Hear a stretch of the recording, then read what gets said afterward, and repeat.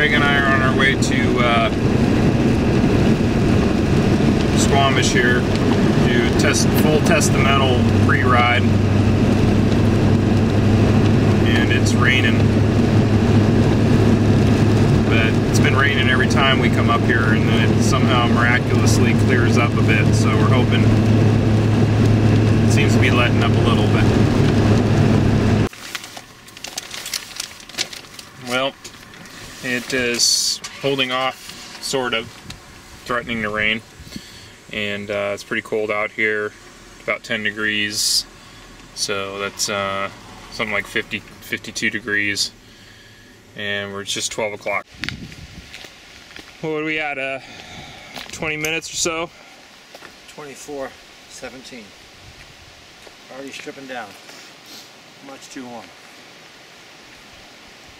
Yes, as usual, I've completely overdressed, but last time we did this ride, Craig and I, the second half, we were in the snow, and I was happy I had every bit of clothing with me. So 42 miles without any stop or anywhere to stop, you know, you want some warmth. Just got to the top of what is that climb called? Rock and roll. Rock and roll. Yeah.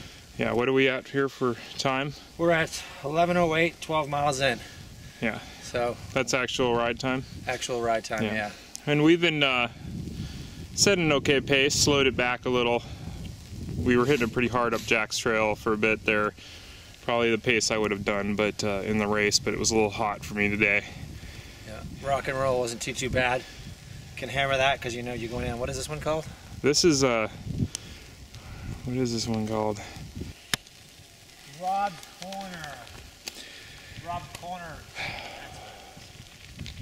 And I'm telling you, I'm hoping I'm not feeling this way for the race because I'm just not in the cheeriest of moods today.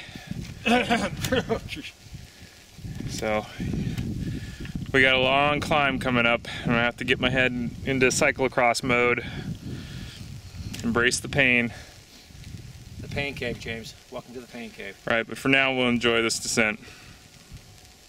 More later.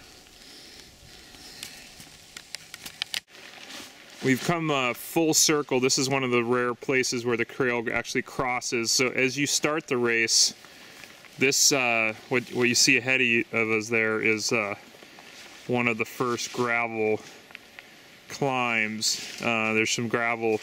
You go up through the residential, and then that's that first gravel climb. You come up and pass the entrance here to roller coaster, and continue up this trail, which I'm not sure what it is, but we just came blazing down it. Up to this point, up till basically the top of the power lines, we were thinking how hardtail is your friend. And this is where when you're soft pedaling and you're on your full suspension bike, and you're squishy, and you're relaxing, that maybe you make up some of that. Not in speed, but definitely in endurance. Yeah, we got a little rain coming in, but just covered 3 miles in about 10 minutes, so moving along now. Well, just crossed 9 Mile Bridge. 219, mile 25.01. We set a pretty good pace up the climb. I'd be pretty happy if I was setting that pace in the race. Yeah. We'll see how that. It definitely hurt. Coming up here on Ring Creek Rip. I guess they call the bottom of this Ring Creek Rip.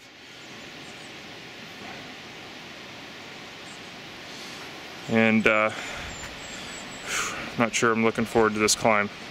It's pretty quick though. Only because I know how hard I'm going to push myself up it. And it's a rocky, every pedal stroke counts on this climb.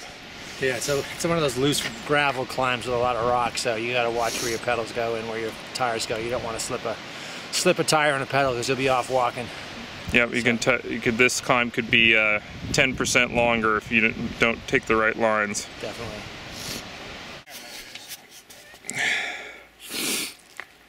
Well, the top of the rip, which is where we are right now, is scary. And for me, it is scary because you're going to have to haul ass, and there are 6-inch boulders all over the place. And if you get off line, there's no stopping, and you basically go right down the center of the rut where the 6-inch boulders are everywhere. I don't even know if this bike, beautiful bike, was designed to go down what I just went down at that speed. Craig's bike, on the other hand, it can go a lot faster, so he went faster, and now he's got a flat. Do you feel that you were going faster than your first time down it today? Oh, or? yeah, I knew it wasn't that bad. This time, I just had to let it go and don't get on the brakes too much, but I must have caught something wrong because clearly I flatted. I didn't hit anything hard, I don't think, but, and I don't have a tire lever, so I'm gonna have to do this the hard way, unless you have one. Let me check.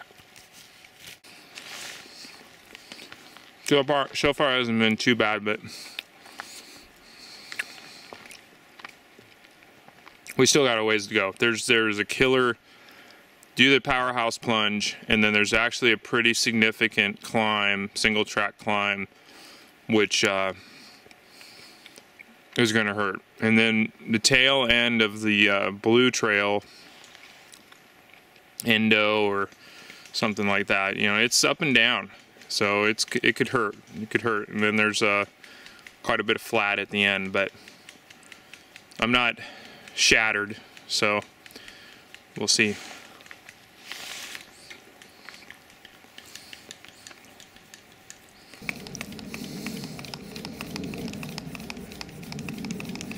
I see you practice with your left hand as well as your right. That's right. How much stuff am I carrying today? Oh, well. A lot, as usual. Because I can't find my spare gloves, got my work gloves. Way more water than I'll ever drink. My knee warmers, my long sleeve, bars galore. And yeah, a nice peanut butter sandwich here that Craig made.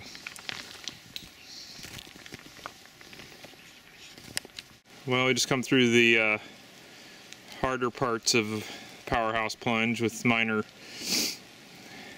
bobbles and falls, and we just thought we'd get a little bit of trail footage in here. This is a beautiful section. If you make it through powerhouse clean, you're gonna be feeling really good right here and enjoying this. Shows how it's done there.